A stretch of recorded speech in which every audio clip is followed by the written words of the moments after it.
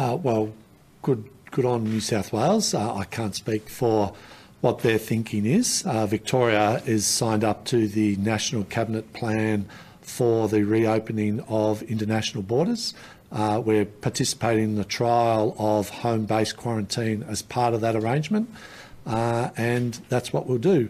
Our hotel quarantine system continues to be in place. It continues to deliver on the caps for the international returnees.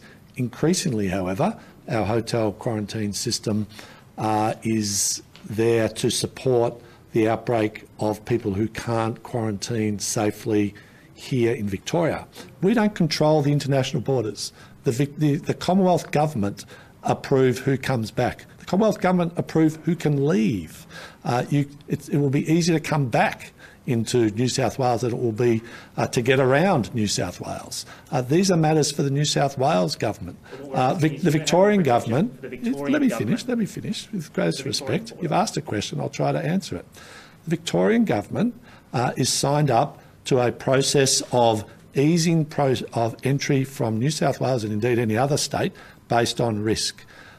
For the international borders, they are issues, from the Victorian government's mind, for the Commonwealth government. So I think everyone just needs to take a chill pill. We're not aware of the full details of a media release hot off the printer from the New South Wales government. We'll go through that.